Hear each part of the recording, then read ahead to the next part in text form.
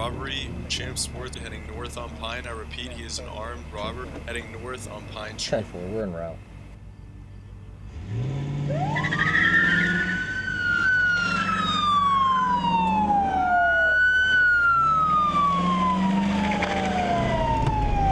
Steve, the cops! Yo, burn him! Go, go, go, go!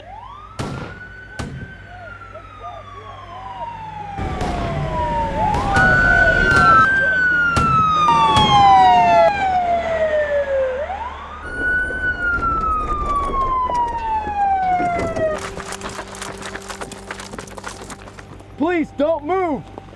All the way out to the side! Don't move!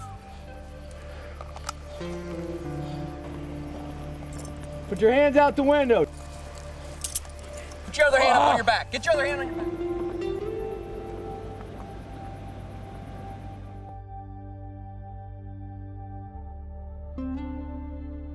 To use as a reference point for all of the damage on the car. Specifically, they're looking to track bullets. It's creating a virtual point so that they can use that as a reference for the different damage that's found in the car. Specifically, they're looking for bullet holes.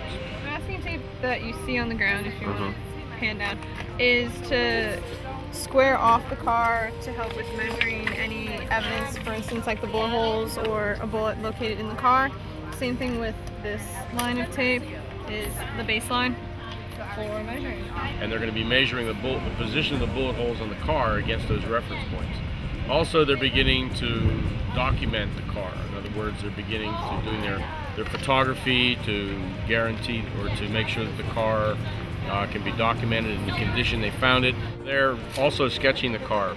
The one thing that they're going to do that they haven't done yet and they don't know anything about is that they have to get some characteristics of these cars. So they'll also be doing the wheelbase of the car as well as the track width, and that's a measurement they have yet to do. They've never learned about that. So this is the beginning stages of processing these cars, and as they move along, they'll be looking to do the bullet pass and determine the position of the shooters.